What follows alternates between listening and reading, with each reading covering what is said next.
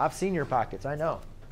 So in this case, ladies and gentlemen, all right, what they say is they tell us it's a rectangle. OK? We know this is a rectangle. So ladies and gentlemen, automatically, when you know something is a rectangle, there's a whole bunch of things that you know, characteristics that we can say about this figure. For instance, now I know they're talking about angles, but let's just go back through a review real quick. If this is a rectangle, I know that marker doesn't work. I know that opposite sides are congruent, correct?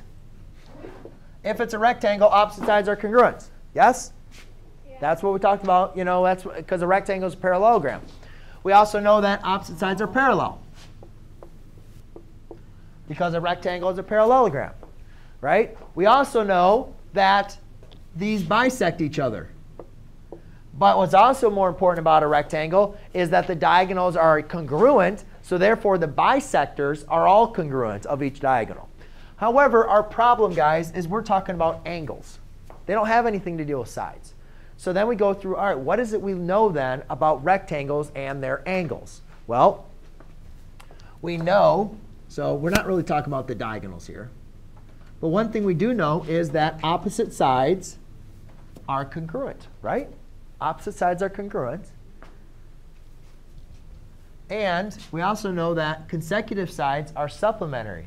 But what was more important about all this is they all add, each measure of each angle of a rectangle is equal to what? 90. Yeah, all the angles are 90 degrees. So what they have here is they say measure of DAC. D-A-O. So here's our diagonal. So they're saying this angle, measure of DAC, and measure of BAC. BAC is 3x plus 1. Find the measure of BAC. OK, so they're saying you have this angle and that angle. Now, for a rectangle, a diagonal does not bisect the angle. But we know if I add these two up, Kiana, what do you think they're going to add up to? If I took the measures of these two angles, they'd add up to?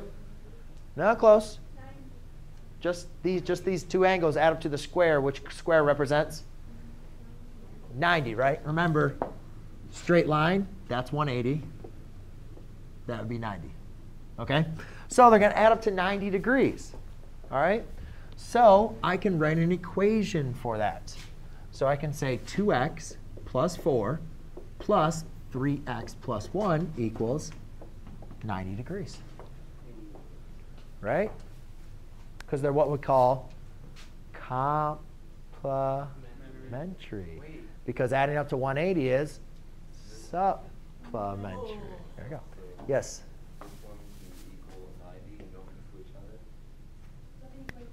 These two angles, they're saying DAC is that one. BAC is this angle. These angles don't equal each other. They add up to 90 degrees. The only way you'd know if they'd equal each other if we said a diagonal bisects the angle, which we know is not true for rectangles. We haven't said that about rectangles. So why are you saying they equal each other?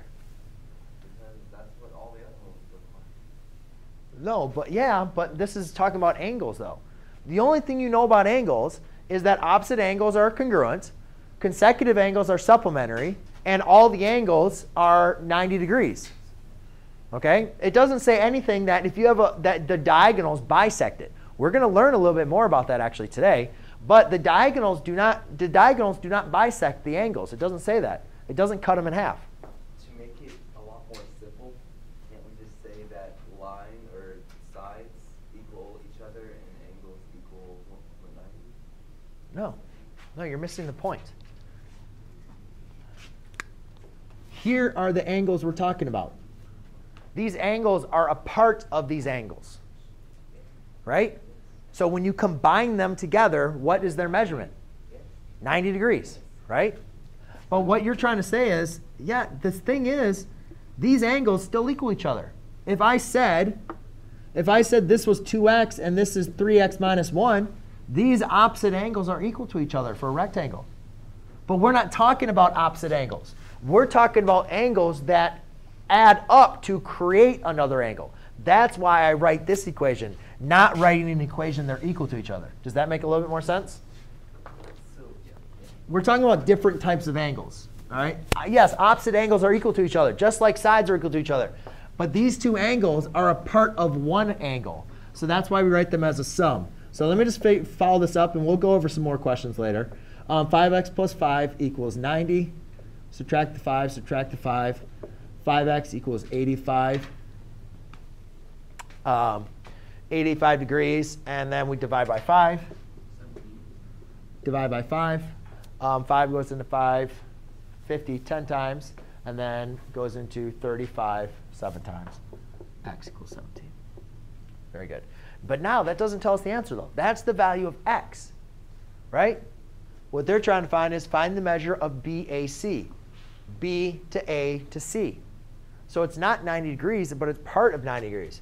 So BAC is 3x, or measure of angle BAC, is equal to 3x plus 1. We now know x is 17. 17 times 2 is 34. Plus 17 again would be 51, so it would be 52, I believe, if I do my math correct. So wrong? Oh. All right, and there you go. Does that make a little, I mean, ask more questions if when I get to you on your homework.